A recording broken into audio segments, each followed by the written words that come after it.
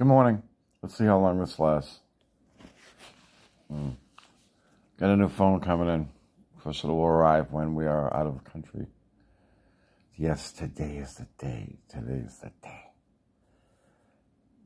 Get into Boston. Get on the boat. Karen's expecting me to dance at the beginning. They all go crazy. There's just no doubt. You get that feeling when you're finally on there and you're waiting and you're on the boat and it's like somebody else is driving. And you feel so calm. Oh, God. Sorry. It's going to be so much fun. I just made a coffee, which of course I shall drink. But I made a English muffin and it's just sitting there. I have no desire to eat it. My appetite is so different than it was. It's almost like it was when I was a lot younger. You know, I don't get that hungry. I don't want to eat that much. Last night we got some Chinese food. It was last dinner out celebration. And got the house rice, Lucky Dragon. And I was looking forward to it till I started eating it. But I also got this other thing. They have a new dish there. It's some spicy beef kind of thing. And see, I still really can't taste anything. If something's spicy, it actually will hurt out of my tongue. So I'll take a bite, and I'm freezing it. I'm going to see, taste it, check it out after we get back. Oh, but I really don't get that hungry. I don't know. It's weird. This last year, there wasn't much. The world's thrown at me. There isn't much? No, that's not right. This last year, the world's thrown a lot at me. Hey. A lot at me. A lot at me. All packed. Get everything ready.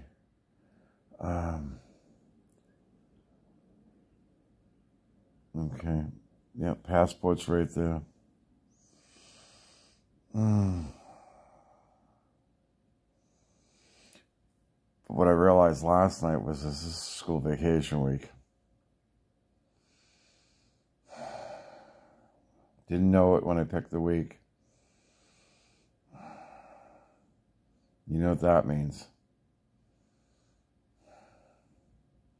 Funny thing is, like, the other ones we've been on, the kids have been pretty well behaved, and the parents are right on top of it. They're not American parents for the most part, though. Well, let's see, they're not 100% American parents. What we need, you know what we need? We need Indian parents bringing up our American kids. And Pakistani parents bringing up our American kids, because they don't take any shit from the kids. They just throw this look at them. And the kids just go, ooh, ooh, ooh. Yes, daddy. Yes, mommy. Yes, daddy. Yes, grandma. Yeah, and they always bring grandma on, at least one grandma. Sometimes a grandpa who just sits there and doesn't say anything, but there's usually a grandma. So if mama and daddy have to go off for a minute or something, grandma's right there. And you know how grandmas, you don't fuck with grandma. You don't fuck with grandma. Oh, my God. I just can imagine if we got some Irish parents to take care of our American kids. They'd all have a bruise on the side of their head, probably. Oh. It's just funny. This is funny. Oh.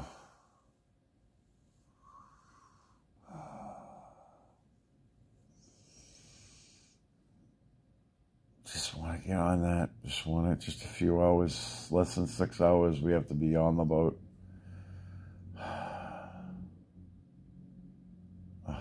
It's going to be fun. It's going to be so much fun.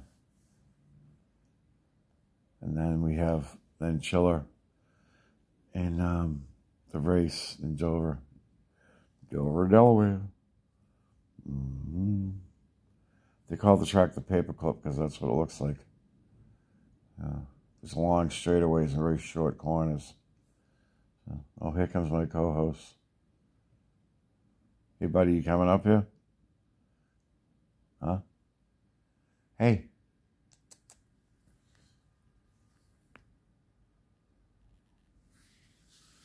He's been very moody. Very moody. I don't know.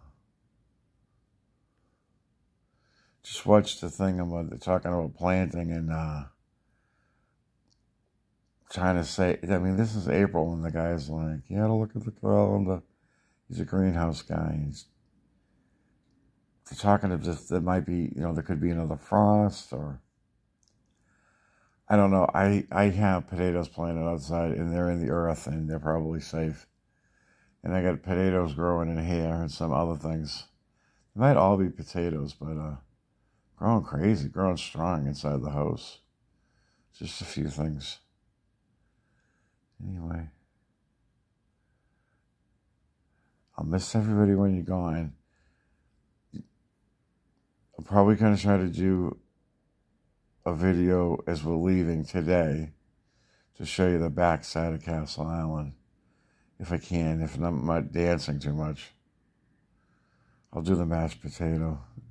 She's always talking about the Cuban slide. No, this boy doesn't do Cuban. But I can do the mashed potato with a twist. Come on, baby, let's do the twist. Come on, baby, let's do the twist. That's all you get. That's all you get for free. That's all you get for free. I can look out from here and almost see where the boat is. I just want to get on it now.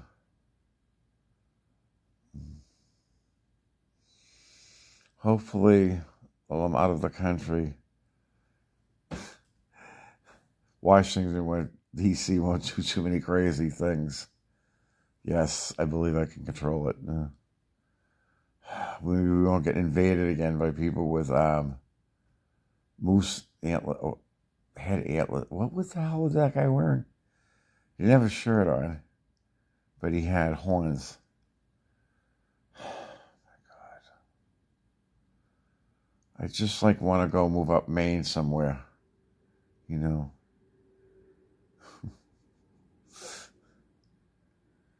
Anyway, I think I'm going to try to eat my English muffin now.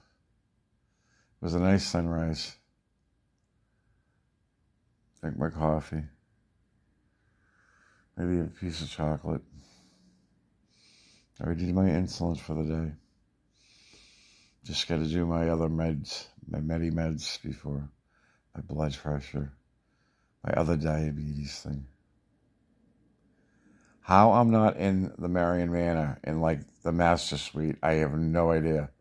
But it's probably coming. I worked there. And at the time, my worst fear was I would end up there. But I did like the people. I did like the residents when I was up there. A few cousins worked up there and an aunt. And a sister or two. But,